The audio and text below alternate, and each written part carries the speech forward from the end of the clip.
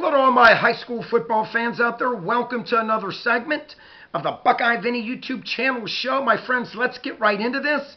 I want to give a special shout out, though, to a good friend of mine and subscriber, Bob Bates, who suggested this video to do. Now, Bob went to this game last night, and what I'm getting at is the Massillon Tigers, Friday night, hosted St. John's College Academy from D.C.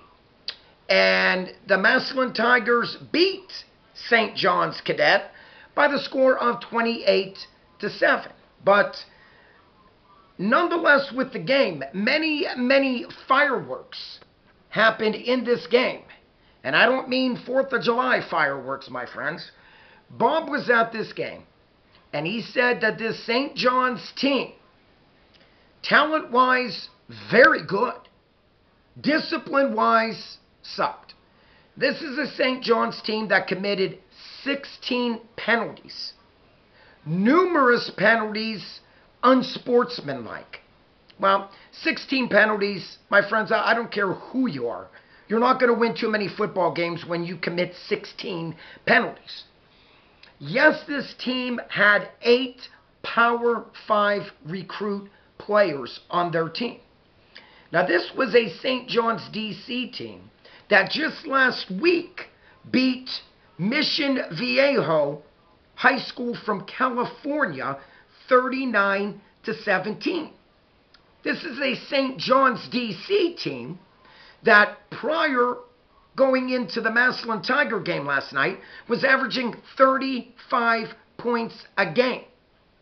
And the Massillon Tigers defense stymied St. John's D.C. for only giving up 7 points a game against St. John's D.C. My friends, my hat's off to the Massillon Tigers and Coach Nate Moore. Now, St. John's D.C. led in this game 7-0. Massillon came back with 28 unanswered points to win the game. Where the fireworks started was this game was called with 6 minutes to go in this game. Numerous fights broke out between Massillon Tigers players and St. John's D.C. players. And what was so ironic and funny is when my good friend Bob told me that he went to this game along with his uncle.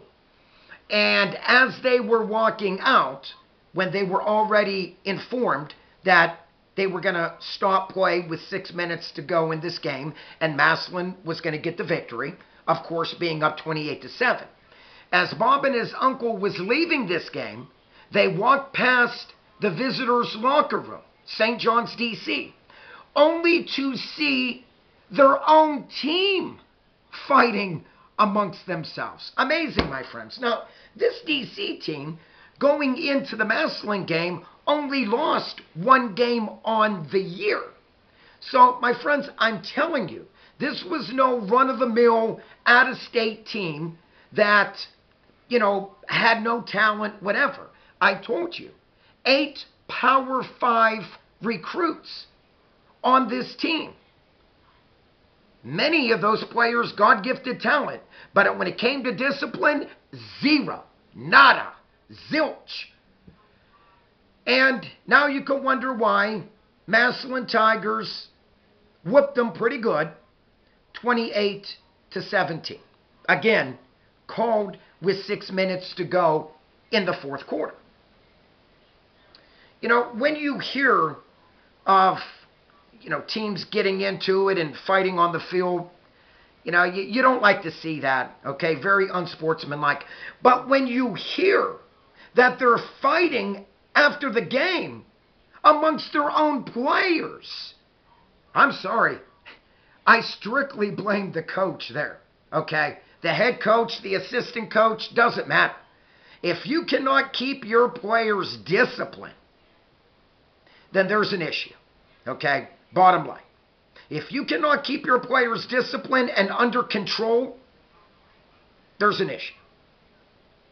Like I said, talent-wise, St. John's D.C., very talented football team. Had a very good quarterback. I believe his name was French. could throw it, could run it very well. They had very good running backs.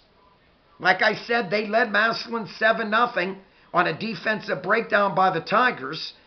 Obviously, Coach Nate Moore, they got their act together and went on to score the next 28 points to defeat St. John's DC 28-7. But my friends, you know, when you just hear of stuff like this, you know, you just shake your head. You really do. You shake your head. You know, are these players in high school watching the pros too often and too much? Okay, and watching how they want to brawl and get in fights, and your prima donna football players in the NFL, and that's why I will not cover the NFL anymore on my channel. You know, it just, again, you know, we're talking about a St. John's team that should have been representing their team from D.C.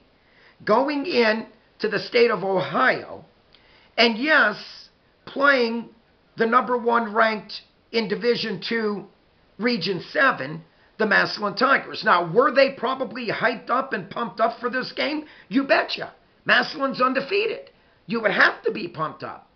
But when you cannot control those emotions, 16 penalties, no discipline for me, my friends. No, zero discipline.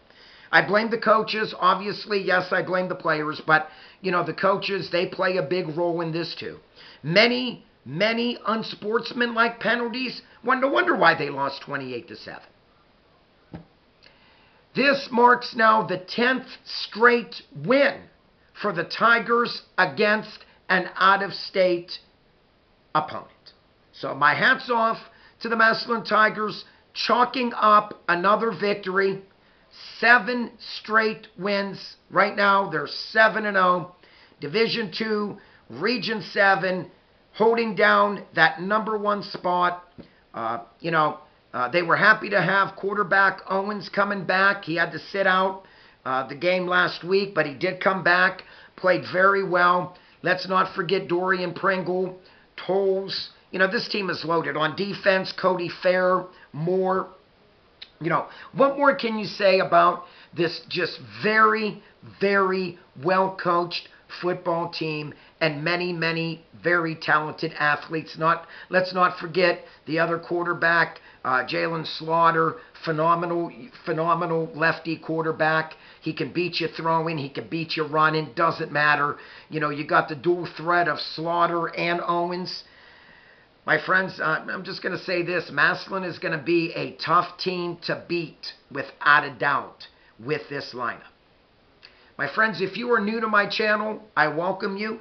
Please smash that subscribe button. Always free to do so. If you like this video, please click on the like button. And like always, please comment down below about this video. Hope everyone enjoyed it. Another special thank you to my good friend and subscriber, Bob Bates. Thank you so much, Bob. Like always, peace out. God bless. This is all Buckeye Vinny has for today. I'm out of here.